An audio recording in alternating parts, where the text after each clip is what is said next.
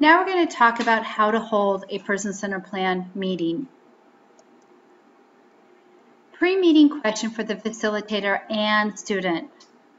Has the planning process been discussed with the PCP team? The PCP team members are individuals who the student wants to attend. Friends, family, employers, case managers. Anyone can be a part of that team. Anyone that is important to the student should be a part of the team. Do PCP team members have information on the PCP process and the time requirements?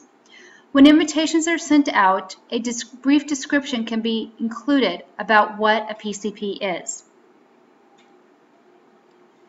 The facilitator with the student should determine who will facilitate and record during different parts of the meeting. Will it be just one person or will it be a few?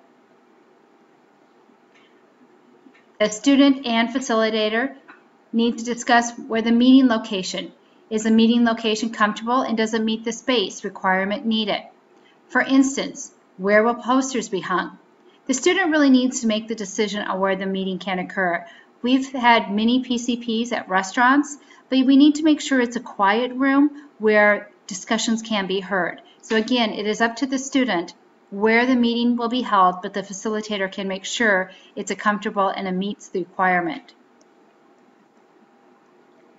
Have preparations been coordinated with the focus person, who is the student? Have invitations been sent out to all the members of the person wants? Have people been invited who are beyond the traditional team and can help the person identify a desirable future? Again, these are the important people in the student's life. What ground rules need to be set for the circle? Are there any topics, words, or phrases to be avoided during the meeting? Is the student comfortable with the process? Is there a welcoming environment? Is there food provided, flowers, balloons, anything that makes it more welcoming to everyone there?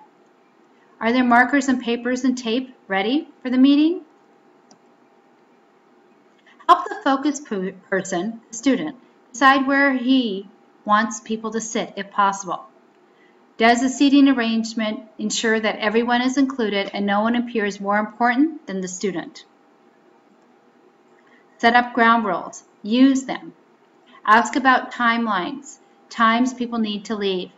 Will breaks be needed? And if so, how often? How are copies of what has been done going to get to people? You need to determine who's going to make those copies and who's going to send them out. And when will the next meeting occur to see if progress is being made on the students' goals? Here are some common ground rules in a PCP meeting. 1. Everyone needs to be respectful. No jargon. No obsessing. Have fun. It begins when it begins and ends when it ends. Do unto others.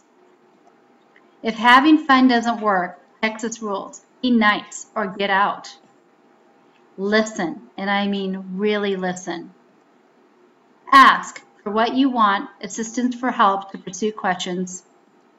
Contribute when moved.